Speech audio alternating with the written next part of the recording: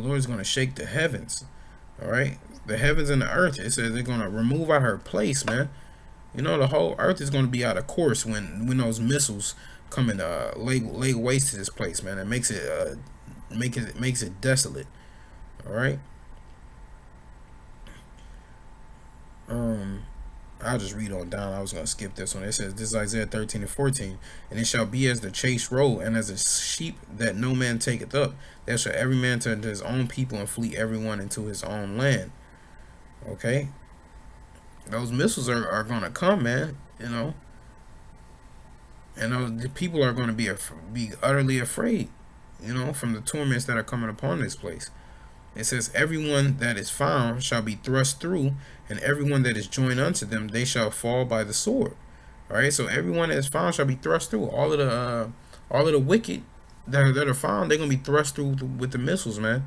They're gonna be thrust through by the chariots. They're gonna be thrust through by the vengeance of the Lord. You know, his indignation, his righteous anger. And it says, and everyone that is joined unto them shall fall by the sword. So all the heathens that want to be like Edomites, they're gonna fall anyway. But all the joined unto them, that's specifically speaking about the nation of Israel that can't help but cleave on and attach themselves to the Edomites, man, and those who have done wickedly. 2/3 of our people, that's what that's speaking about. It says they shall fall by the sword, because it says, though a hand join in hand, the wicked shall not go unpunished. All right. It says, their children also shall be dashed to pieces before their eyes. Their houses shall be spoiled, and their wives ravished. All right. It says they're going to be dashed to pieces. Their children are going to be getting killed out here, man, in the time of Jacob's trouble, man. That famine, you know, all those things taking place, you know. And the Lord says, happy is he that dashes thy children against the stones. You know, but this is all those armies, those police force, you know, 2/3 Edomites. They're going to be running up in your houses. They're going to be killing children. They're going to be taking all your goods in your house. Wives to be ravished means raped, man. Women are going to be being raped in that day, you know. So the haughtiness of the terrible is going to be brought low, man. It's going to change its whole countenance, you know. And this is Psalm 7 and 11. The Most High judges the righteous, and the Most High is angry with the wicked every day. All right, so the Lord is angry with them every day, man. Don't a day pass that He not angry with the wicked, man, with the wicked people.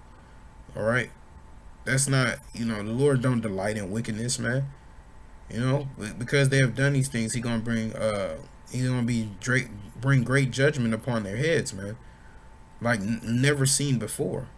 You know, He says these times are going to be like something that the earth has never seen, a time that has never happened. You know, so these are great judgments, great calamities, great destructions. The kingdom of heaven is upon us, man. And men are, you know, obviously it's the will of the Heavenly Father, but men are choosing sides. You know, the wicked side or the righteous side, the spiritually prepared side or the carnally unprepared side. Okay, and you should want to be prepared in the times that are coming. And the only way through that is through Yahweh B'Hashem Yahweh Shai, man. Through these scriptures and through His knowledge, wisdom, and understanding, praying for faith, righteousness, wisdom, and knowledge, man. All right, so with that, I'm going to say Shalom.